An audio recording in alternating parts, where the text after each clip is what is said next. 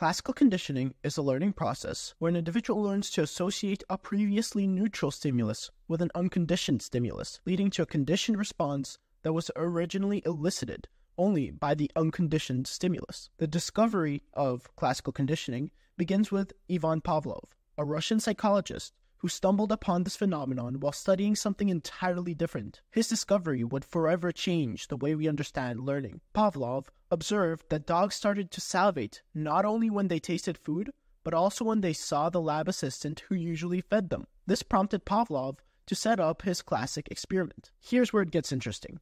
Pavlov rang a bell every time he fed the dogs. Initially, the bell meant nothing to them, but after repeated pairings, the dogs began to associate the bell with food. Soon, they started salivating just at the sound of the bell, even when no food was presented.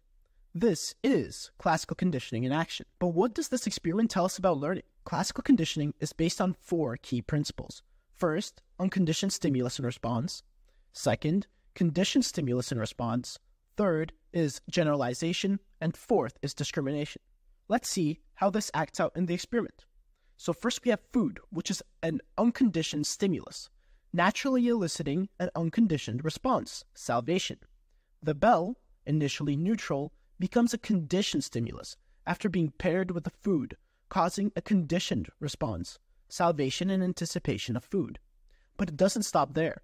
If a dog reacts similarly to different bell sounds, that's generalization. If it learns to differentiate between different bells, that's discrimination.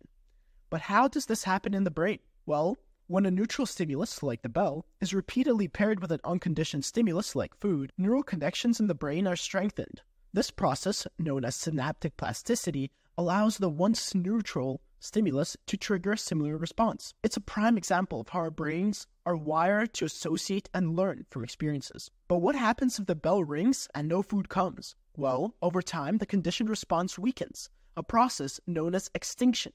But fascinatingly, the response can spontaneously reappear later, a phenomenon known as spontaneous recovery. Classical conditioning isn't just a laboratory curiosity. It's a vital part of our daily lives, influencing behaviors, emotions, and even therapies for various psychological conditions.